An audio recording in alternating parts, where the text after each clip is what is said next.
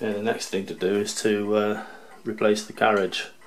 This is on the on this Model 3. This is quite an easy operation, and on the Model 13, it's a different matter altogether. Before I do that, I've just got to illustrate some things, point out some things that I didn't point out earlier, and that is that the carriage runs on rollers, and these roller assemblies are just attached by 2 screws each, here and here. I took those out and made sure that the rollers rotated properly, put them back in. Another important thing is this: there's a little lever in there that engages with a looped spring that runs in the slot, running all the way around the rotor, and this is the mechanism, you can see it moving there, that it prevents you from backing out of a turn part way through. So if I start a backwards turn and then I go forwards, the lever engages with the teeth on the rotor and stops it from turning the other way. So you have to keep going until the turn is complete, and if you go the other way, the same thing happens on the other side. Now this lever should freely move on this shaft, and that took a hell of a lot of work, wiggling it back and forth with lubricant before it actually moved absolutely freely, which it has to do in order to work properly. So that was that was quite difficult. Anyway, having sorted out all the bits that ought to move, the next thing is the carriage. Cleaned up the carriage cover. Believe it or not, all these white numbers were there under the filth, and they've come up quite nicely, and that's quite pleased with that. Anyway, first thing to do is is this fork has to engage with the upper of these levers, the interlock lever, and the lever that operates the bell should just sit on top of the lever that operates the bell, and it's just a simple matter of offering it up until it clicks into place, and it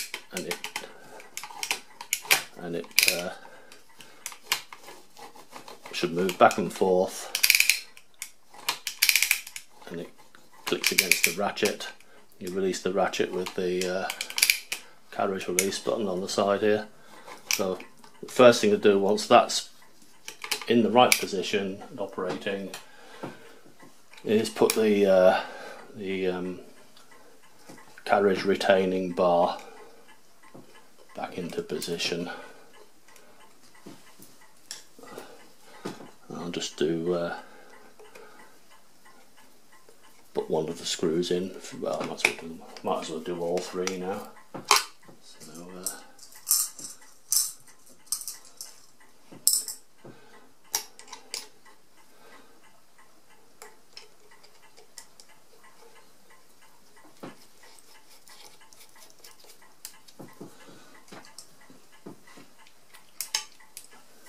and then the next step will be to engage.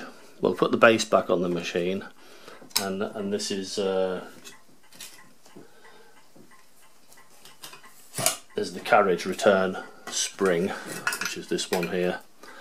Get that all in the right position. Right, so what we need to do here is turn the machine on its back. The carriage return, well, before we do that, there's this lever here. I'll try and zoom in a bit so you can see what's happening. This lever here engages with the with this rack on the carriage, and there's a spring which needs to be pushed round so that it's on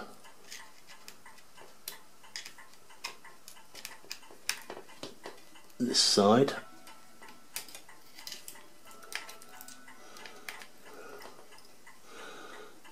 And then bring the lever round and then hook the spring over there so that the spring pressure engages the lever with the rack.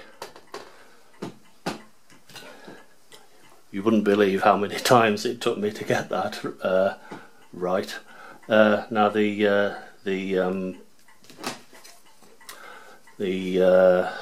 cover will go on that way, so there's a peg on the end of the carriage here.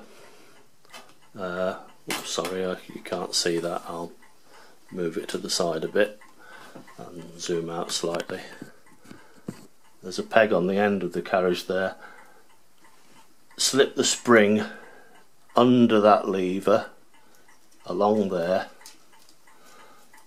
and then hook the end of the spring over that peg.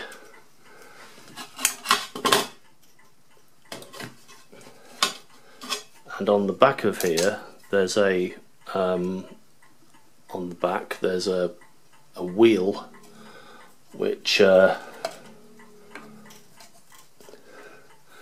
this is the position it's going to fit, and there's a peg there. So what that needs to do is fit that on there, and putting a bit of tension in the spring, put it round that way,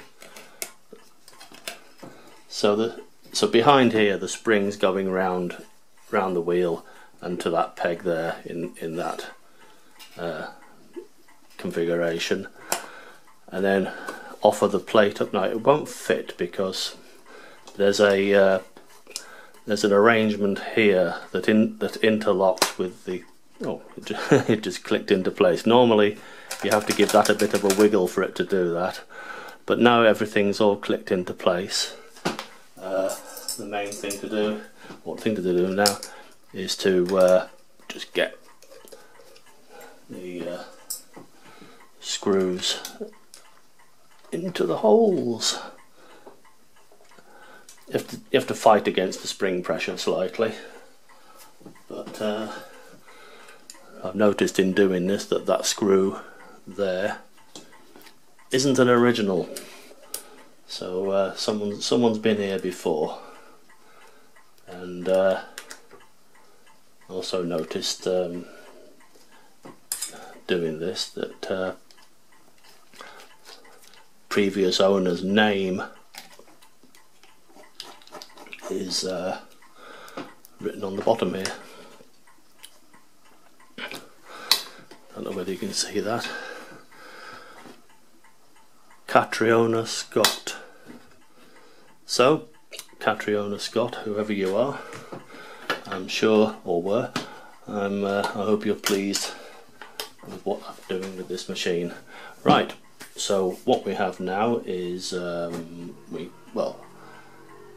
it should work completely, because the all I need to do is to put the side cover and the back cover and the top cover on, and we're done.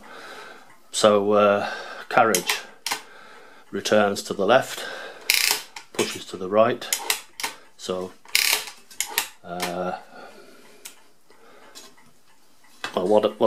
before I do all, I'll zoom out. Do that again. This carriage pushes to the left, and the carriage release, push it to the back, and it releases the carriage to the right. The lever under the handle, single steps, left and right. But I'll save the demonstration until got all the covers back on. So I'll put all the covers back on and